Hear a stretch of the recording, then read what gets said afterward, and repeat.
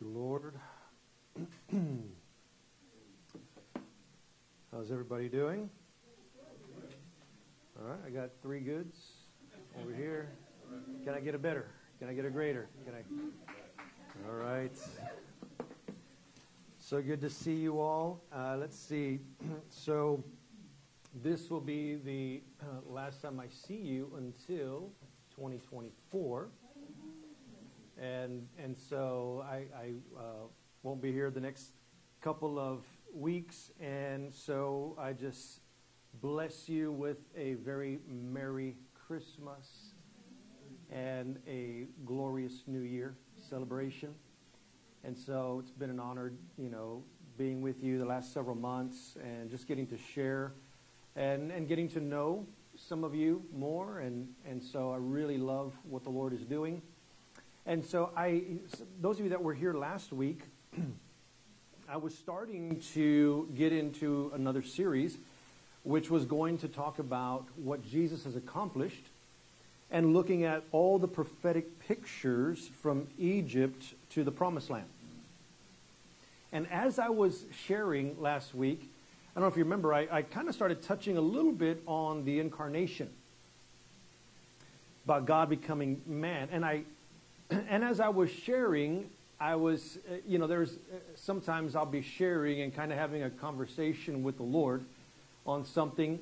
And last week was one of those times where I'm sharing with you, and I'm having this conversation with the Lord where I'm thinking, I'm just sensing we really need to dive in to the incarnation more before we get into anything else. And I think it's like what's perfect timing too, because the Christmas holiday season really is focused on the incarnation. The thing that I want to submit to you, though, is that we've reduced the incarnation to the bare minimum. And we haven't really seen what has the incarnation accomplished. And some of you are like, what do you mean by incarnation? Like that's a fancy word. I'll explain some of this more.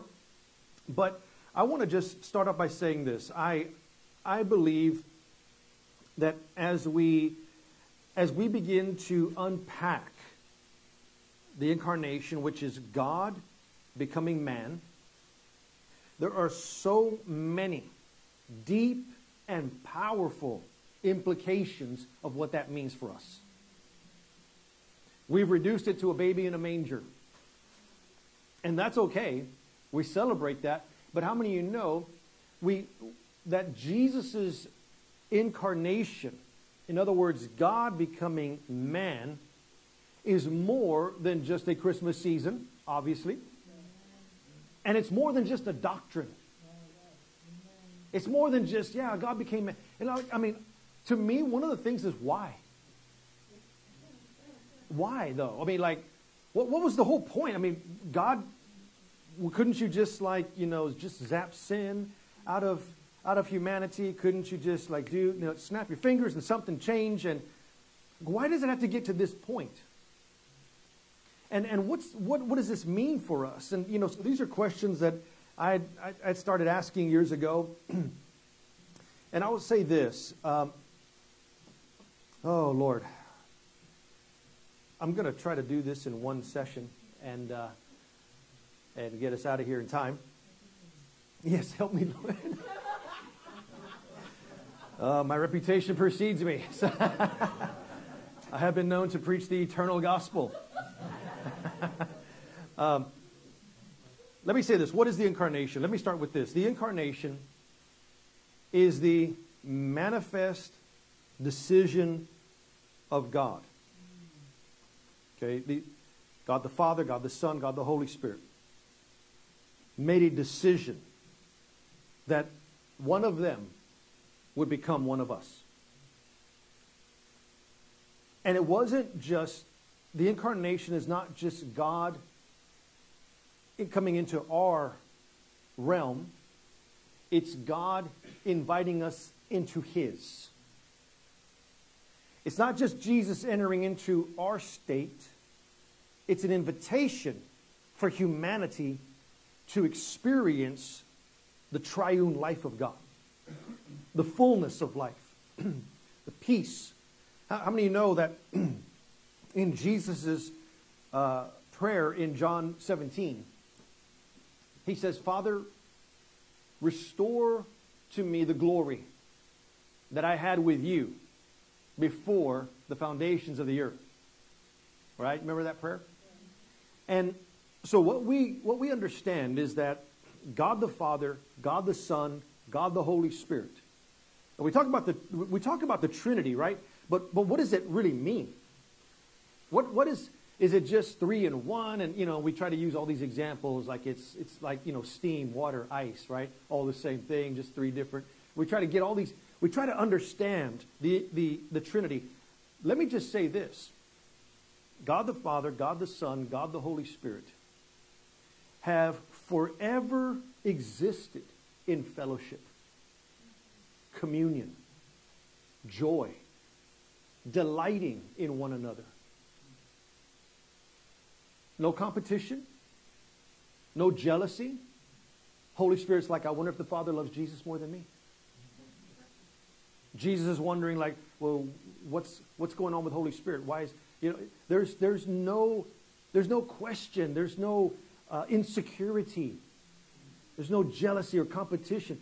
There is a how many know that because God is love, the truest essence of love is self-giving, right? So within the Godhead, within the Trinity, is self-giving love. This is why the first revelation that God gives to man after the fall is Jehovah Jireh, the Lord who gives. Because He's not a taker. He's not demanding. How many know God's not a narcissist? He's not insecure. How many know that when you worship and you're saying, oh, holy is the Lord. Oh, you're so great, Lord. How many know He's like, yes, please tell me more. Because sometimes I forget. He's not insecure. Those types of things are not for Him to be reminded. It's for us to see His vastness, for us to see His greatness.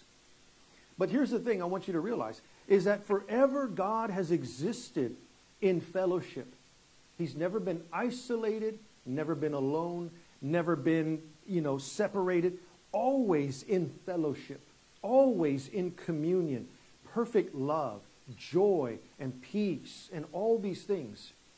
The source of every goodness that we know, like peace, or joy, or hope, or faith, love, family, connection, right? The very source of everything good that we know of and that we can experience flows from the essence of the Trinity.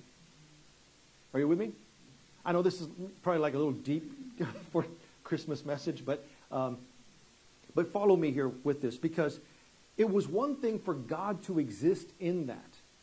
And it was so beautiful and so overflowing. The heart of God. See, how many know that love, how do I say this? The only way that you can really experience true love is in the context of relationship. Right? Relationship is the context for love to manifest. You don't have relationship unless there's love. And a relationship is the overflow of love.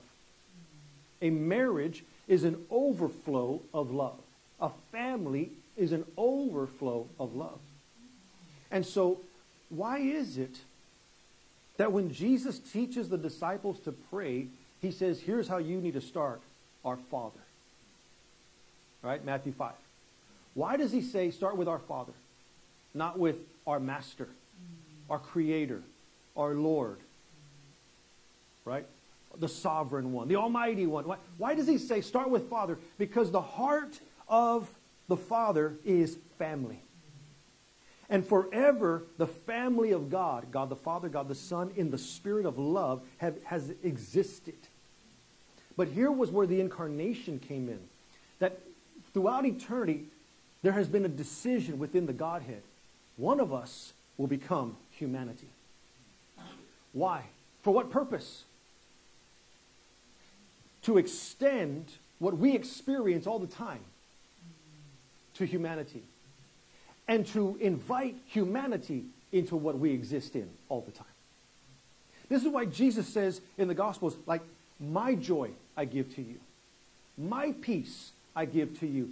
My life, the life of God, I give to you. Why? Because what the language there is all of the overflow of the Trinity he wants to give to humanity. He wants to invite us in, okay? So, everybody with me so far? Have I lost you? Are we good? Laying a little bit of foundation here before we get into this whole thing on the Trinity. So, I want to go to John chapter 1. What is the incarnation? It's the manifested decision of God, the decision of the Father, to become one of us, to include their circle of shared life with us, and to invite us in. Okay? John 1, verse 1. Very famous, very familiar passage here. In the beginning was the Word, and the Word was with God, and the Word was God. Where it says the Word was with God, in the Greek, literally, it is face to face. The Word was face to face with God. They were. This is a language of communion, of intimacy, of fellowship, right? Verse 2, he was in the beginning with God. All things were made through him, and without him nothing was made that was made. Verse 4, in him was life. This is the life of the Trinity, friends. The life of the Godhead. And the life was the light of men. I want to drop down to verse 14. Here's what happens to the Word that was with God, the Word that was God. What happens, verse 14? And the Word became flesh and dwelt among us, and we beheld his glory, the glory as of the only begotten of the Father, full of grace and truth. Amen to that. Powerful verse, my friends. We read verse 14 as, we just kind of like, okay, and the Word became flesh, blah, blah, blah. No, friends. There is so much to this. The incarnation is the eternal Word of God, Jesus, the eternal Word of God, entering human existence, entering our fall. All of the pain, the suffering, the darkness, all the things that humanity had been experiencing, Jesus enters in. Okay? Now, let me start with something here. Let me say this. When Adam and Eve fall, right? It's not just a sin problem. There's also a death problem. Because what happens in the fall is that it wasn't only an action, a sin action. You understand that God gave the earth to humanity, right? He says, Adam, right, have dominion, right? Rule, reign, all these things. So the earth was given to humanity. And then when humanity falls, when humanity buys into the lie, a couple of things happen. Number one, the authority or that dominion is now handed over to the enemy. And that's why Jesus calls him the prince of this world in the Gospels. Does that make sense? Yeah. Now, after the resurrection, he's no longer called the prince of this world. He's called the prince of air. Because he lost territory. Jesus took the territory back. Okay? But he can still lie, still try to deceive, but he has been removed from that position of rulership. All right? But here's the other thing. It wasn't only a sin issue, there was a death issue now. Because what happens is because Adam and Eve have been given dominion and authority, Adam and Eve introduce a system, a governing system called death into the earth. And now they are experiencing death and decay. Creation is experiencing death and decay. Everybody with me? It's an inferior governing system. But it's been governing humanity. Now, it's interesting. Paul says in 1 Corinthians, this is the way most of our translations say it. He says, all things will be placed under Jesus' feet, and the last enemy to be defeated is death. You ever read that verse?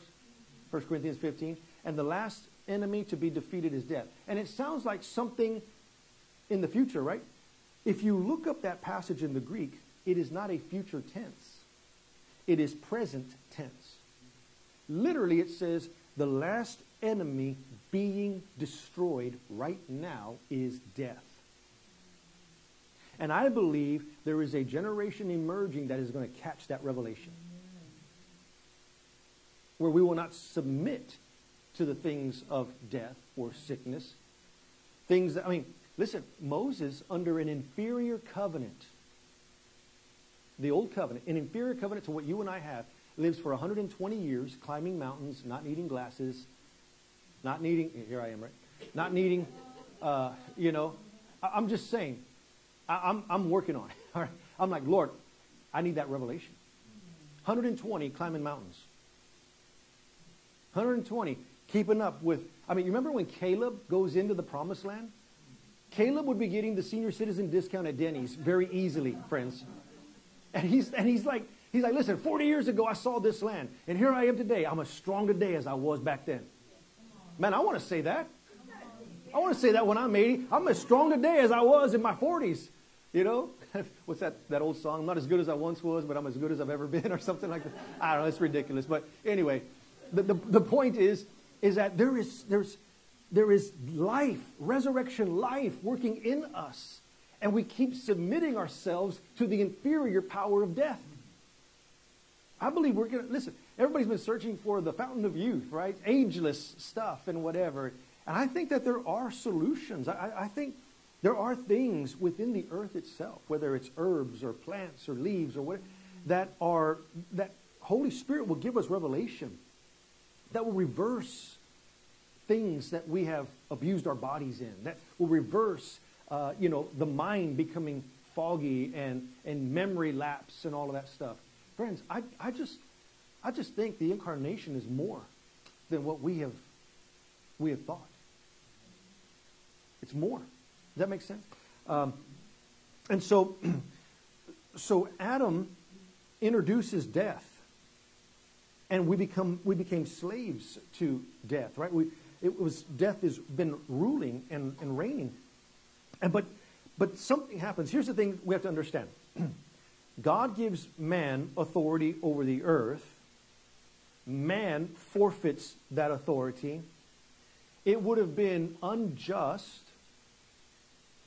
Let's use that word. It would have been unjust for God to go to the serpent and say, hey, Adam didn't mean it. He didn't know what he was doing.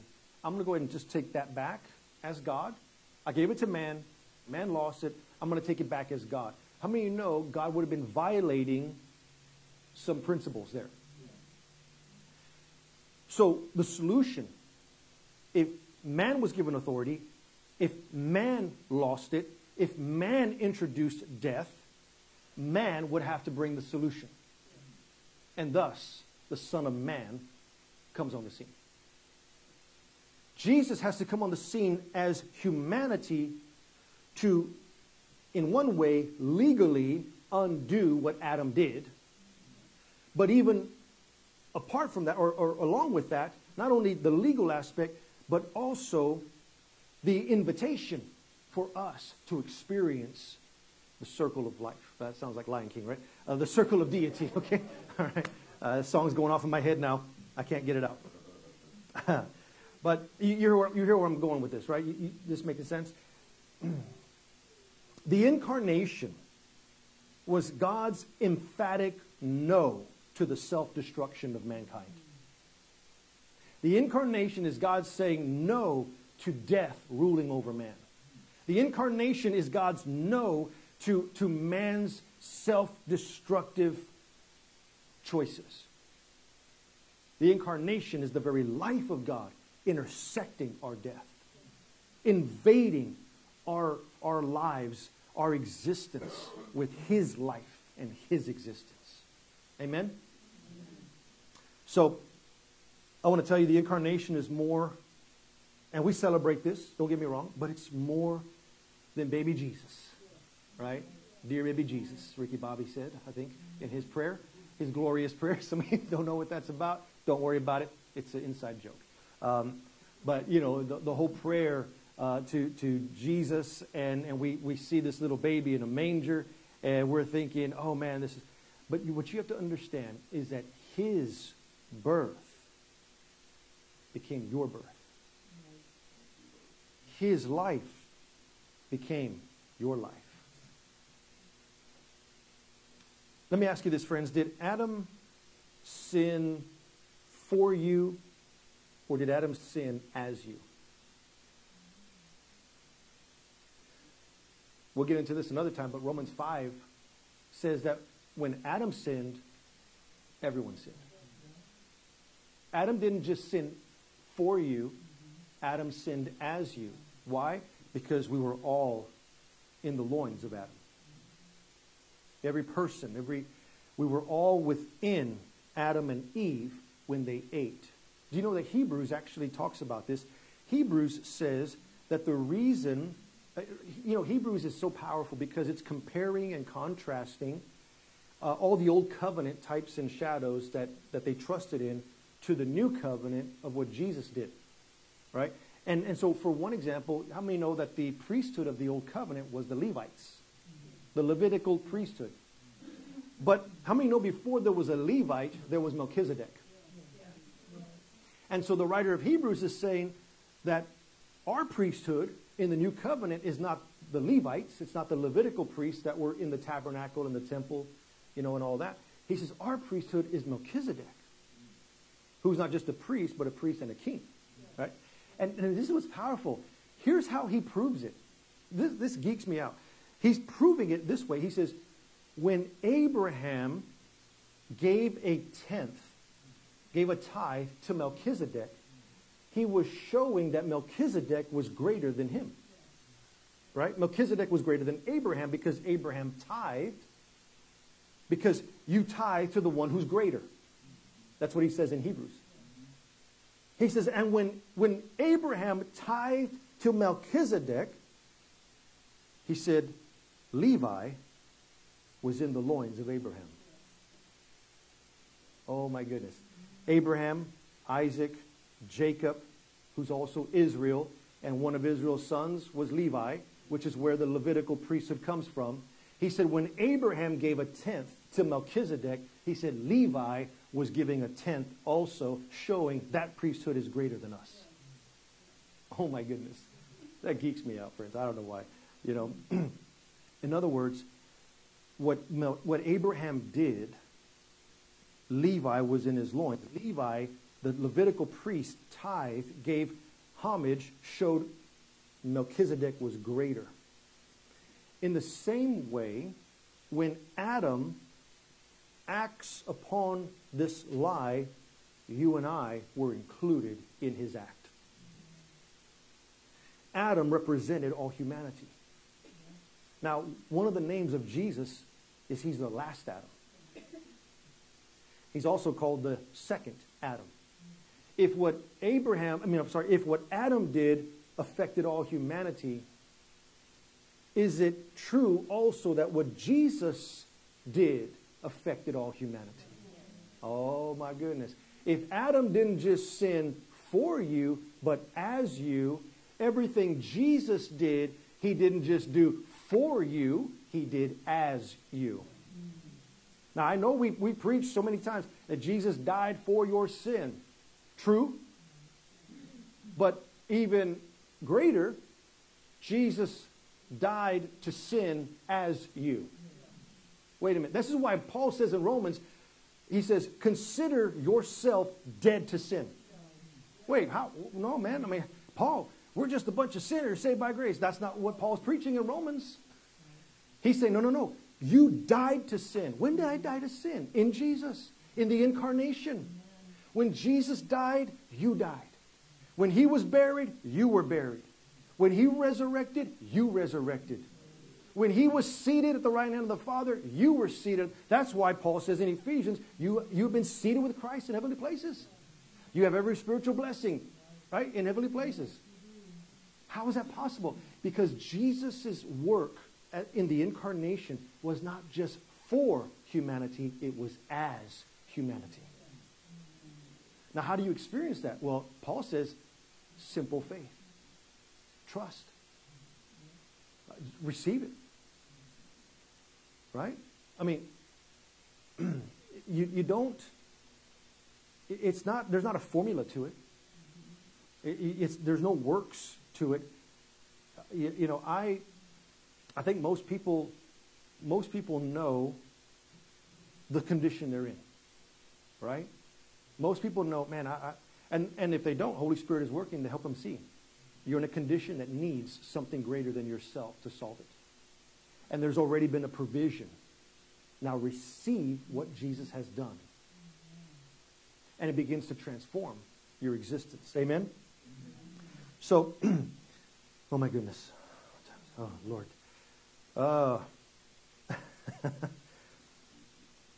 The Word made flesh. The Word made flesh, going back to John 1, tells us that Jesus, who is the Word, fully participates in our human nature and our human existence.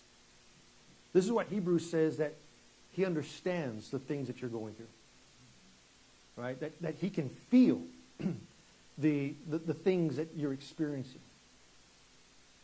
That's what Hebrews says, that we have a high priest who can empathize, who can feel our struggles, our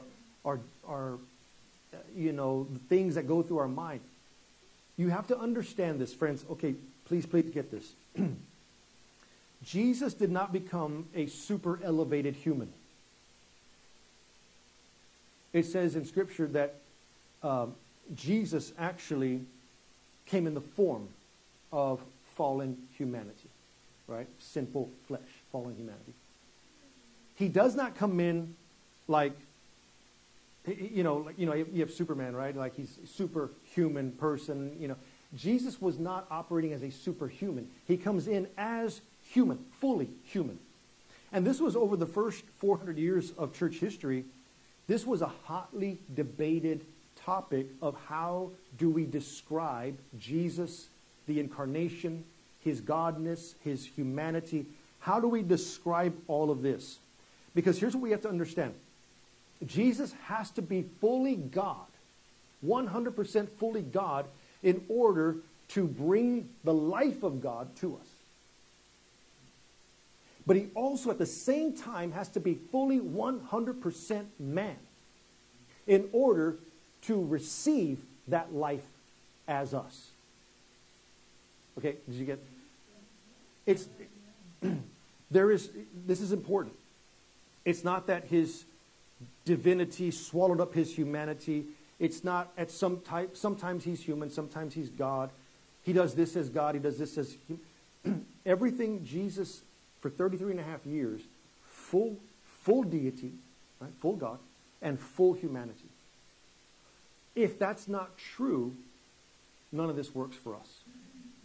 If he's not fully God, then he cannot extend the invitation of God. If he's not fully man, then he cannot receive the invitation as us. Does that make sense? Oh man, I'm going deep.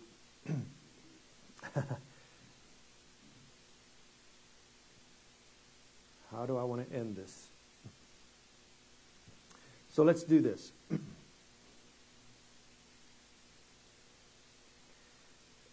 The union of God and man in one person, Jesus Christ. This is the essence of the incarnation, right? God becoming man, but not ceasing to be God. Still 100% God. This union right here in him means that Jesus, the person of Jesus, is the living bond between God and man.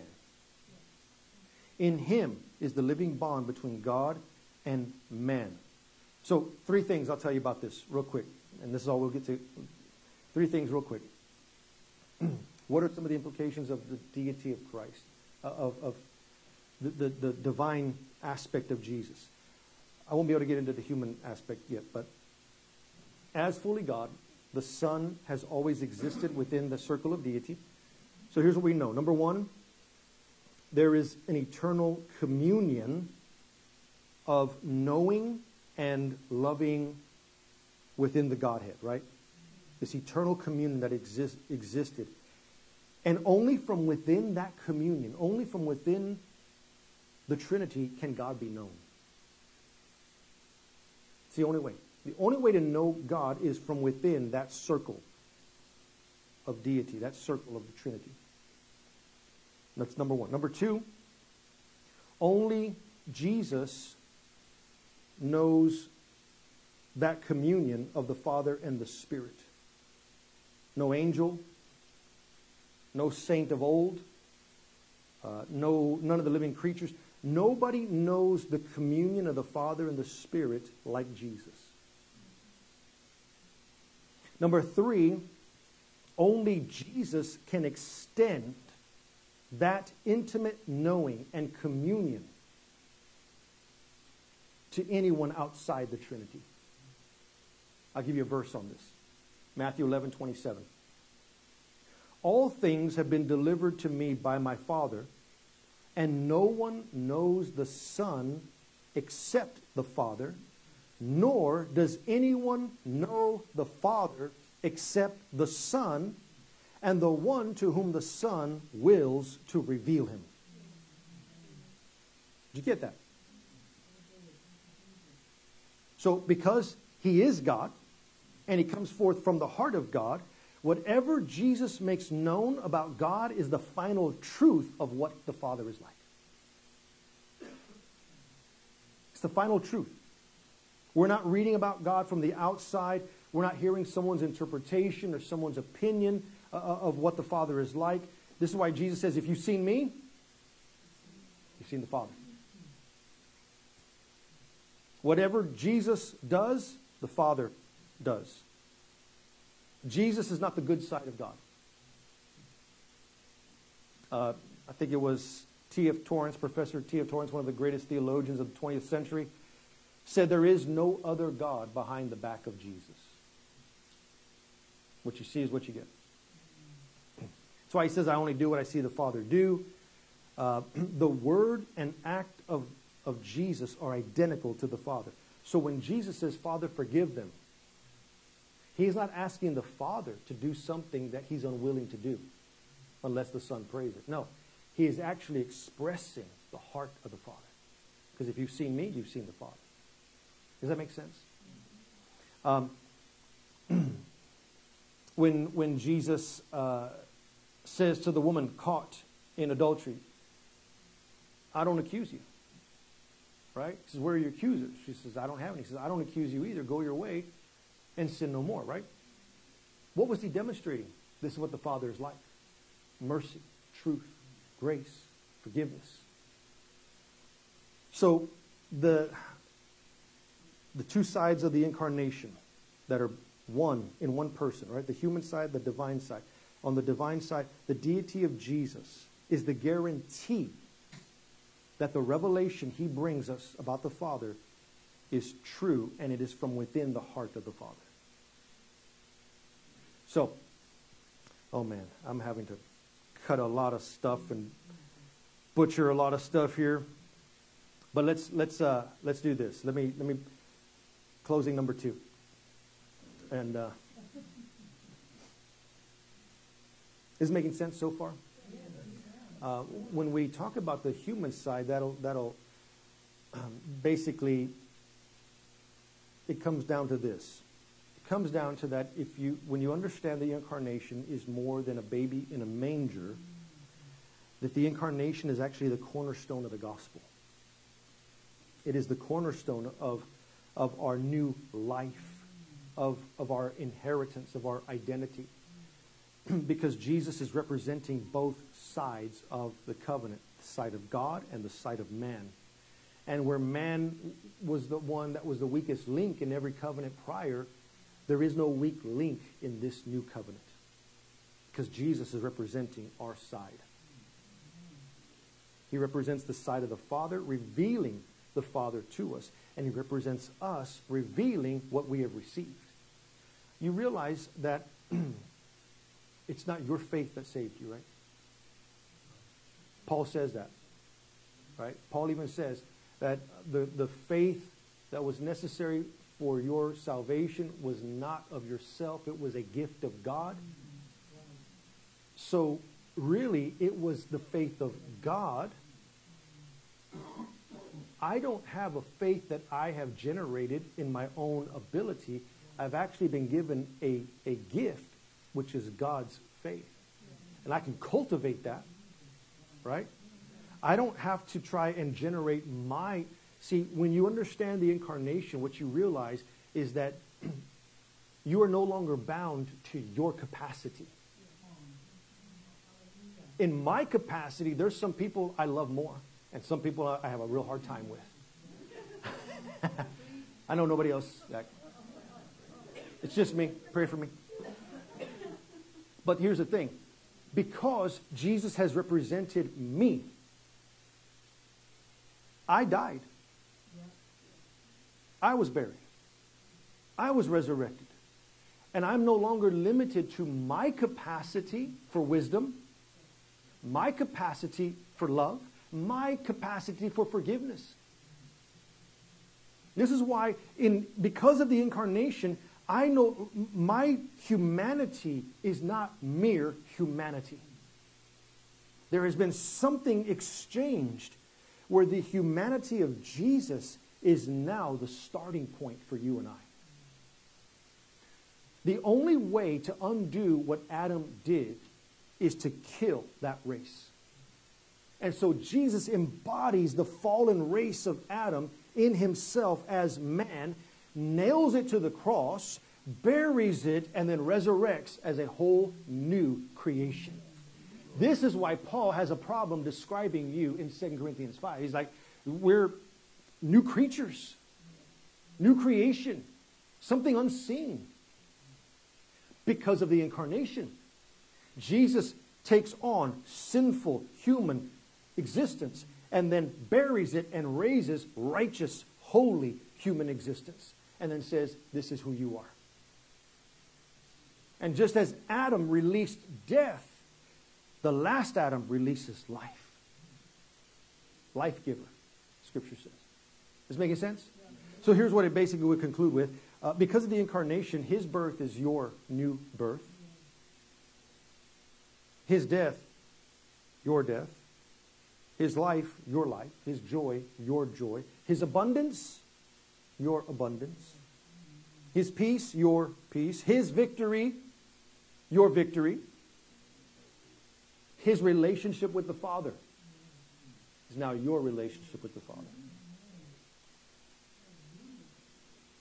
Do you know that your worship is actually, how do I say this? We're not creating a worship outside of what exists. We're actually participating in the worship that has been going on for eternity. Does that make sense? Now, you have an individual voice in that. You have an individual DNA and blueprint in that. But what I want you to see here is that you are participating in the very life of God through the incarnation. Now, we could talk for about 2 or 3 hours on the incarnation. We're like barely scratching the surface, and I'm not doing a great job at it, but I want to tell you that this has become your existence. Okay? His mind is now your mind. His solutions are now your solutions. Amen? Amen. His capacity is now yours. And it's a limitless capacity. So, let's stand together. I'm grateful that we are not limited to our ability to love, our ability to forgive. I'm not limited to my ability to see people in the natural. You have the capacity through the incarnation to see people the way he does. To have his eyes. To have his perspective. His hope. This is good news, my friends. The very life of God has been transferred to you and I through the incarnation. He has to be fully God for the fullness of God to come in. He has to be fully man for that fullness to reach us.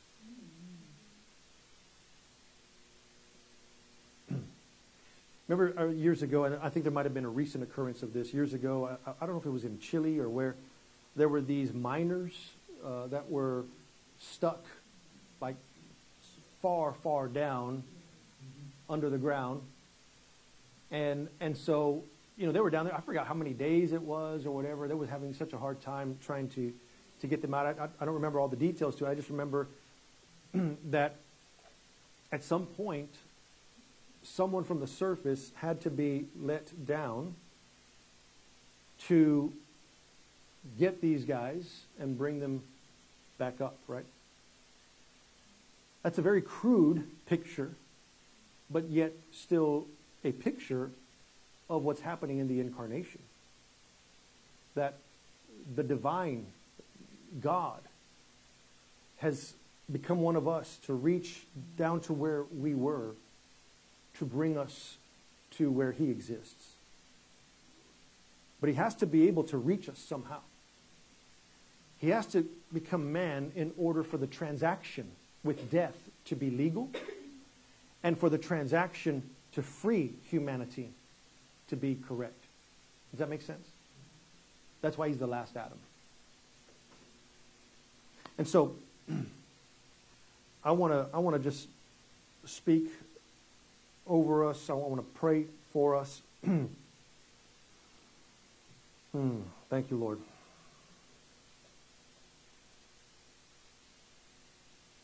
I do feel I have a prophetic word, and it's for Tanya, right? Tanya.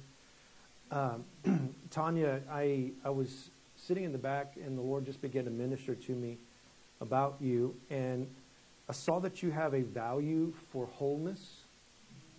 You have a value for holistic things,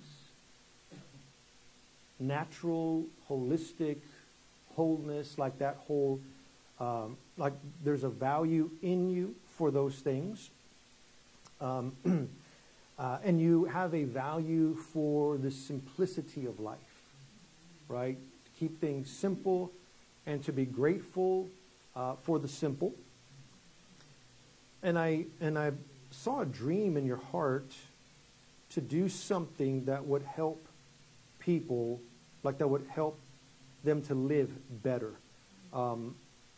Body, like mental health, emotional health, like EQ, like emotional intelligence, emotional health.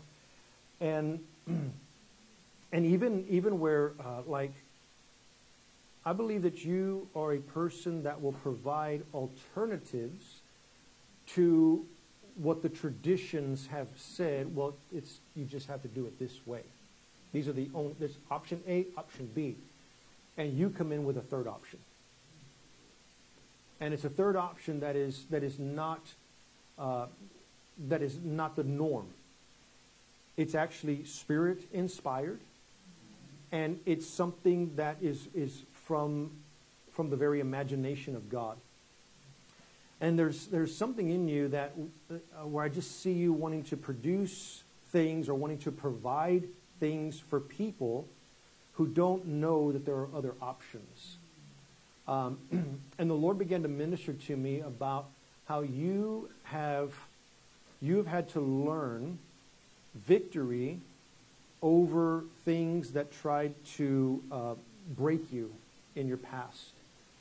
And so there were things that tried to, the Lord said, I heard this phrase, you are not damaged goods. And the things that tried to damage you, you actually carry an authority over. And so I just released to you that God is just setting your mind free from those things, and that you're recognizing your victory and your confidence in Him. And so, Father, I just thank you for the dreams that are within her, and that they are going to manifest. Lord, I just say, Lord, that even in 2024, there will be demands for the dream that is inside of her, and that it will come to fruition, it will manifest, and Lord, that you will cause for those things to be a massive blessing to people. I just feel like you're going to be part of a movement that is bringing holistic things to people, and the simplicity of life to people. You're going to be part of a movement in that. And so I bless you in the name of Jesus. I bless the dreams of God that are inside of you. And I just want to say thank you that you didn't give up and that you didn't quit, even when everything seemed to be against you. Yeah, thank you, Lord. Wow, thank you, Jesus. You're really going to have keys for emotional breakthrough in people's lives and mental breakthrough in people's lives. You're really going to have keys for them through what you've walked out and part of your own journey. Lord wants you to know you have an assignment against abuse. There's something in you that is, for lack of better words, like abuse. There's a hatred towards that, for lack of better words, but a love for that wholeness. And so I just say that you will bring people from brokenness to wholeness, from abuse to fullness, and that they will recognize that they also are not damaged goods. In Jesus' name. Yeah, amen. Amen. And so, Father, I thank you for your people. I thank you for the incarnation, and that we have been redefined. We've been redefined by the incarnation. And Lord, Holy Spirit, take this message further than what I could take it. Clarify it better than what I could. And cause it to sink deep into our lives. What's your name again, brother? Paul, right? It's Paul. Can I hold your hand, Paul? Father, I thank you for Paul and the calling that's upon his life. Paul, I just release a grace upon you, the revelator grace, the revelator gift, a revelation of the Holy Spirit in Scripture, revelation of Holy Spirit into the things of the Spirit. And Paul, there's a lot of different gifts, like so many things that you are good at, so many things that you can do well. I feel like you could go into almost any field and prosper. And you have an ability to think clear. You have an ability to learn quick. You have an ability to bring things together. And while there is a grace for you to do things and to work with your mind and to work with your hands and to prosper in so many different ways, there's also a call of God upon your life that is beginning to awaken more and more within you. And I just see it's almost like the voice of God inside of you becoming louder and clearer, and the call of God upon you becoming more evident. And so there are some things that you've been just kind of feeling direction and man, I just feel a pull or a draw to this over here. And so, Paul, I just say that ministry is calling to you, and it will operate in your life, and it will look different than the traditional ministry. I just say that you will be a new breed of ministry, that you will be a new breed, a pioneer, a forerunner of things, where you will have a grace for ministry aspect in the church, but also for business that will produce income. You will have multiple, I just prophesy, multiple streams of income that will actually fuel and provide for the vision that you have. For the Lord will entrust you as a leader within the body of Christ. And you will have an anointing to break the limiting mindsets where they have had limited capacity. You have an anointing to break that off of people and to help them to think outside the box. And so I bless you. I do see your feet on different nations where you will travel to different places But you'll have a home base where you'll come back and you'll do the work of the Lord in the region, and then you'll go out, and then you'll come back, but you will. The Lord is preparing you to be a leader of leaders, and so I just bless that in Jesus' name over your life. Yeah, amen. That revelator gifting upon you, my friend. Amen. That makes sense to you? Yeah. Yeah. Thank you, Lord, for that. And so, thank you, Jesus.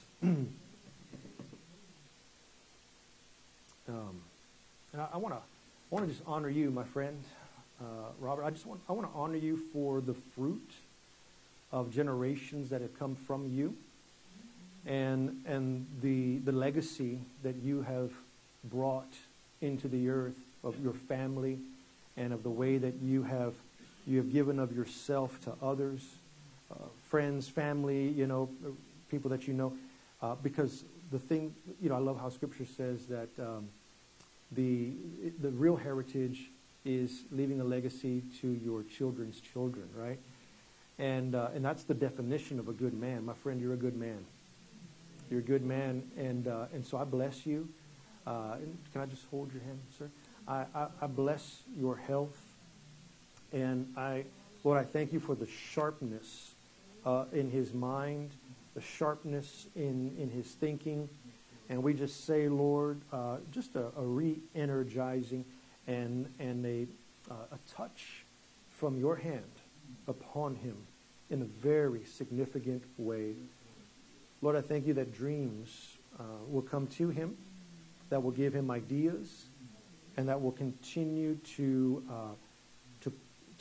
just reveal purpose and destiny.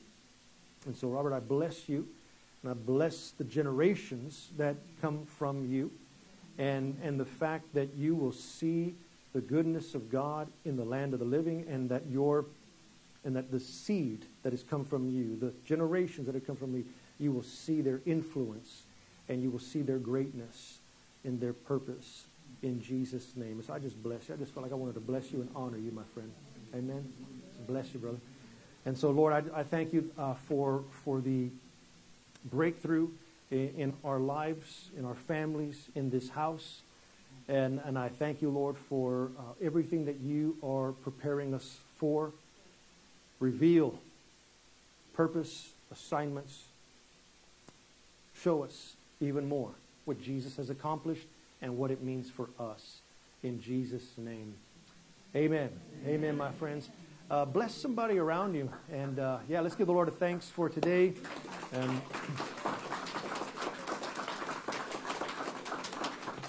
appreciate you all. I'll see you next year. All right.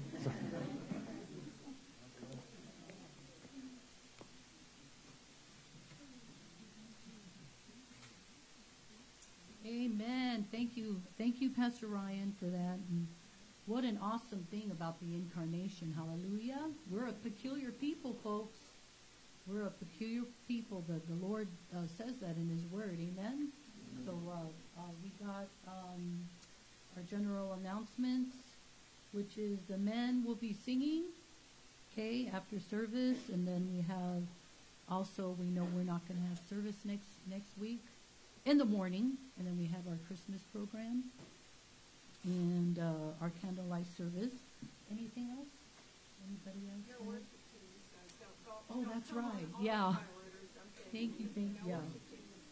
Right. Got that. So, Heavenly Father, let's just stand. Thank you, Lord. Heavenly Father, we just bless you, God, for the word.